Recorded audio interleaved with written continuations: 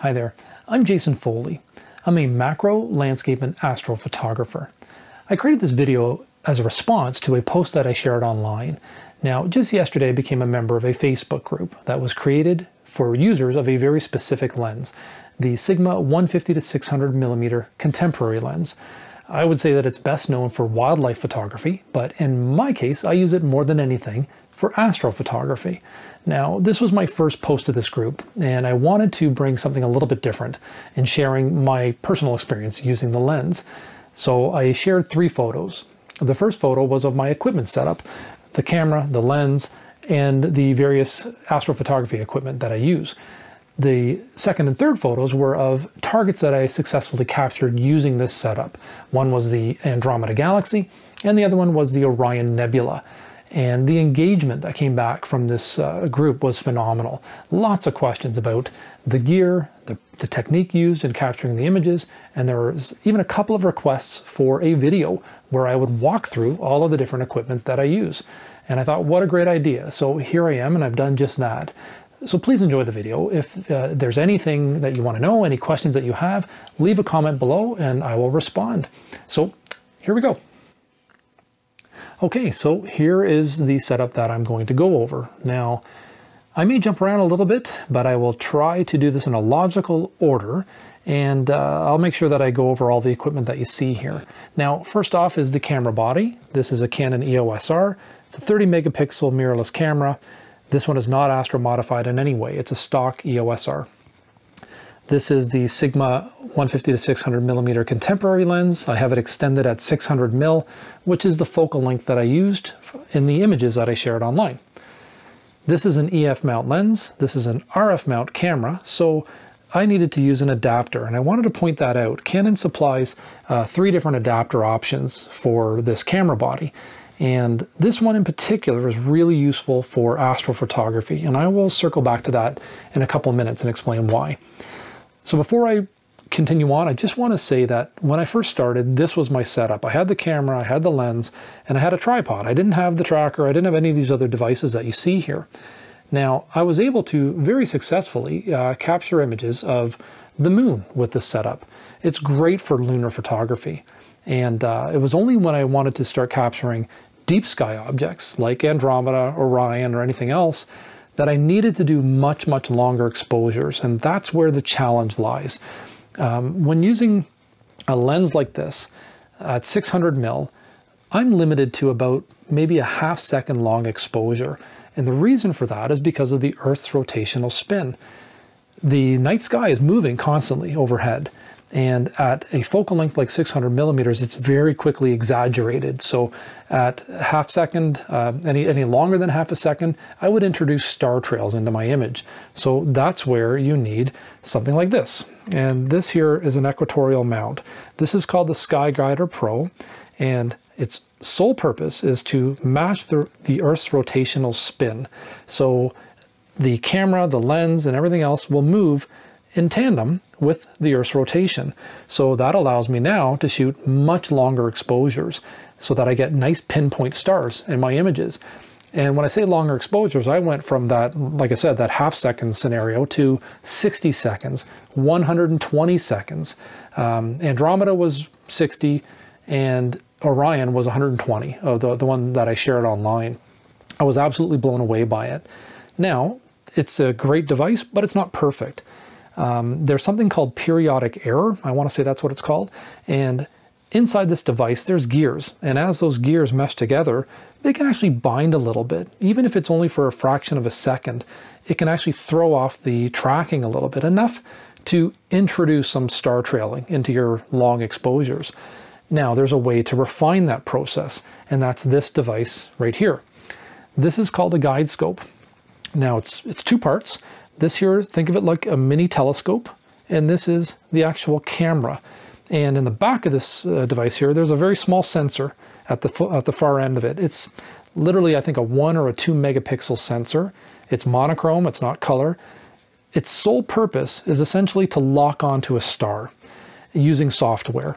And when it locks onto a star, it can detect any of those errors caused by the tracking mount and send a pulse signal to the mount to tell it to either speed up or slow down a little bit, essentially, to further refine the tracking process.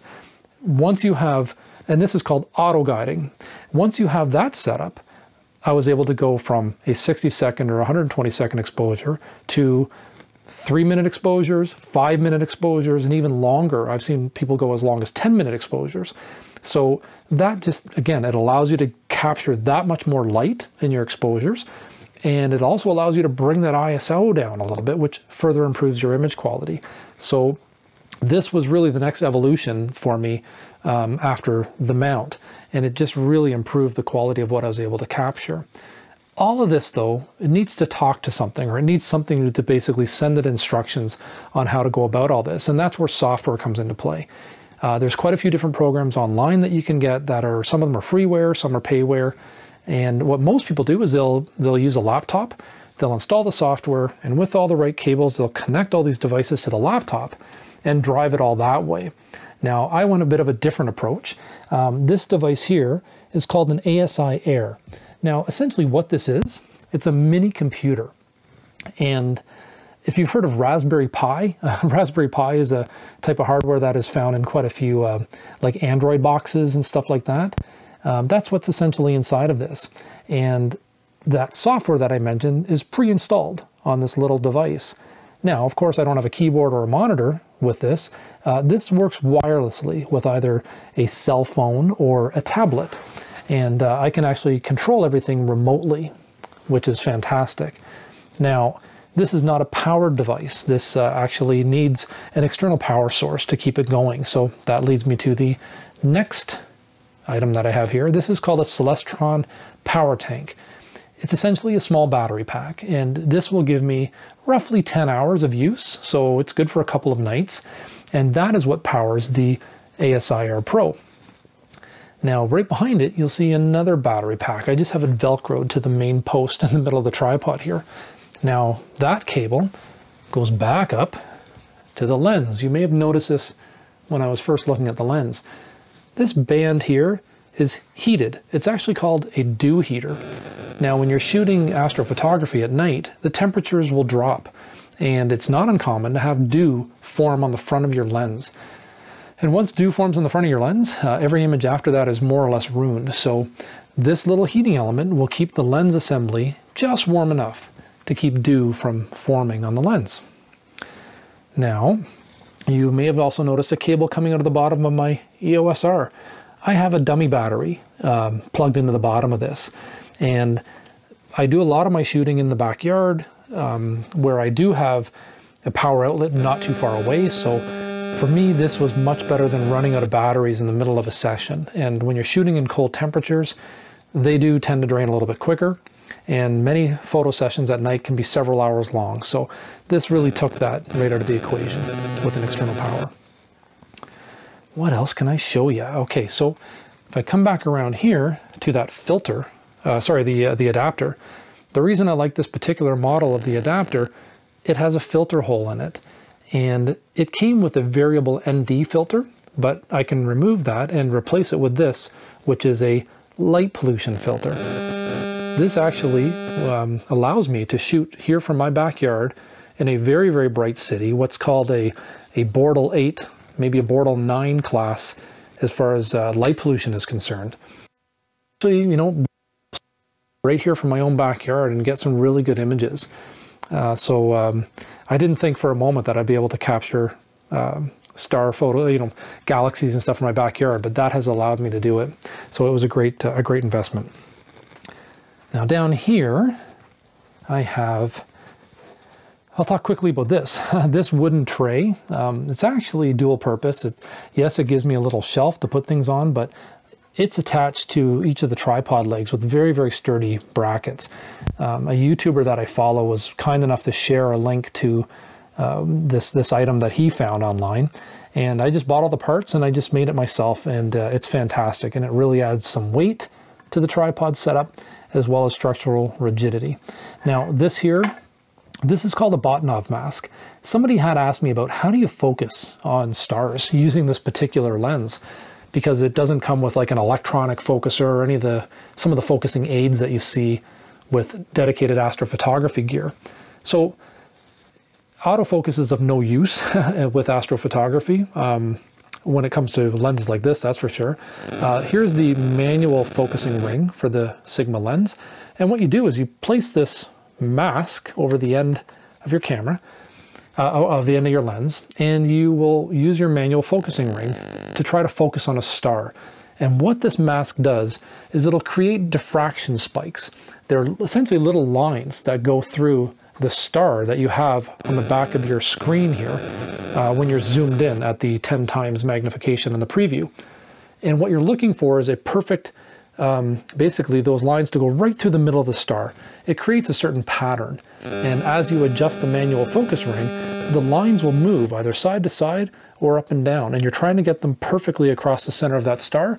And that's how you know you've achieved perfect focus. So Bahtinov mask, it's essentially a piece of plastic, but it works incredibly well for achieving perfect focus. I think that's about it. Just taking a quick walk around. Oh, the only other thing is this here. I don't think I mentioned that. That is a red dot scope. And what I use that for is literally, it's just a finder scope to help me locate an area in the sky where I'm looking for a certain deep sky object. At 600 millimeters, it's really hard to find that on screen or just by looking through the eyepiece. But by looking at this red dot scope, it gets me in the general vicinity much, much quicker, and then I can refine my search from there. So I think that's it. And I'm sure I've left something out, but if you have any questions at all, please leave a comment below and I will get back to you as soon as I can. Thank you so much and happy shooting. Cheers. Bye-bye.